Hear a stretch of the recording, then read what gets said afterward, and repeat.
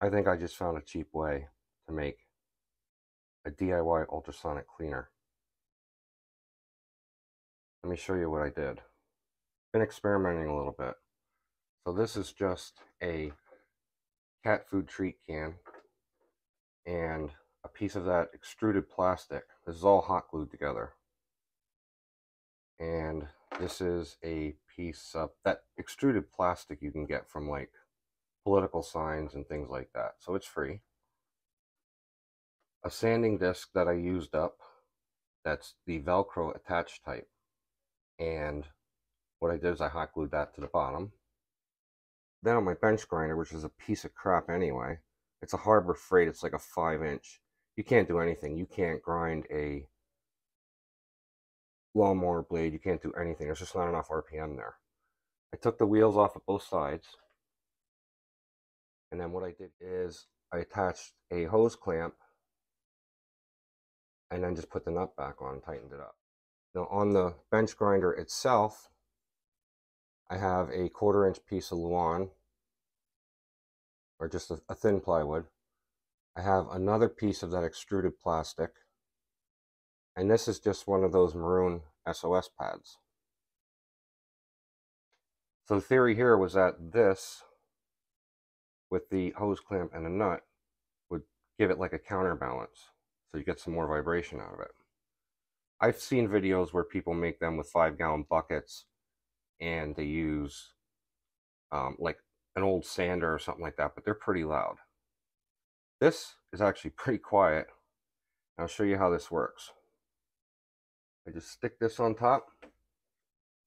Well, let me do it this way so you can see the parts in there. Those are just some rusty screwdriver bits, and all I'm using is pine saw. So we'll give this a whirl. Now it's pretty quiet. It may sound loud in the phone, but this is actually, and look at the action. You can see the parts moving around. You can see the bubbles. So yeah, I'm gonna give this a try. Gonna let it run for about 20 minutes, and we'll see what happens.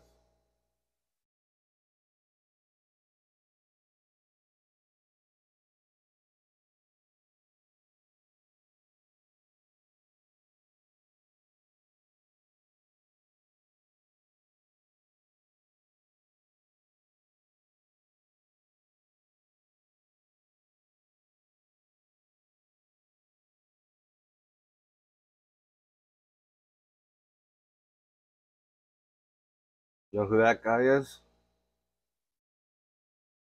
If you don't, you should subscribe. That's Ricky Wallace, Wallace Knife Works and Homestead. Great guy, great channel. Go take a look at his channel. So it's been about 10 minutes. It's still going pretty strong. All right, we'll be back. I got to go back to watching my buddy. Some other projects that I got coming up, if you're interested, is I manufactured my own baking soda blaster booth out of a tub you can get at Walmart. These are just some 4-inch couplers for plumbing. This here is a cheap picture frame from Walmart, and I just took the backing off, kept the glass in the frame. Everything's, once again, hot glued together.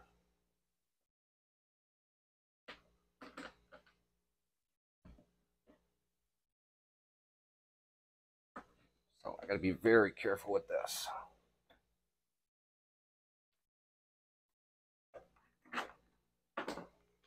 On the top here, this is just that weather stripping for around the door, that foam stuff, to help seal out some drafts. Inside, what I did is I took my welding gloves and I hot glued them to the other side of the plumbing coupler. And then this is a cheap soda blaster. You can get these on Amazon for 13 bucks. Doesn't include the hose. I had the hose. And what I did is I ran the hose over here and ran a coupling, hot glued the coupling to pressure gauge. And I do, bear with me a minute. This is not the final build of it, but this video isn't about this. I'm going to do a separate video. This is a moisture evaporator. Keep any moisture out because I will be blasting with baking soda. And then on the back here, what I did is, that is just another one of those maroon Scotch-Brite pads. Just a PC fan out of an old computer. And to power it, I'm just going to use one of these 12-volt adapters. You plug it in your wall, and you have your ground and your hot. And that will just connect to the red and black wires of the PC fan. So there we go. Like I said, I'm going to do a more extensive video on the build, and we're going to give it a shot. One other thing I did is I made myself a miniature airbrush booth. This is just from, once again, the corrugated plastic. You can get these. These are actually not technically plastic, but these you get at Dollar Tree. They're, well, now $1.25 a piece. Actually, I'm not done with this yet. I want to fashion a roof on here and put some LED lights in there, like a light string. And that's just a standard filter. And I just made a base out of, this is just an old, I don't have this attached yet, for icicle lights. When you buy them, they come on a roll. This is just that plastic thing that I cut the bottom off of. And this is going to be an airbrush booth. So I still have to figure out some sort of ventilation for the back. Not quite sure how I'm going to do that yet.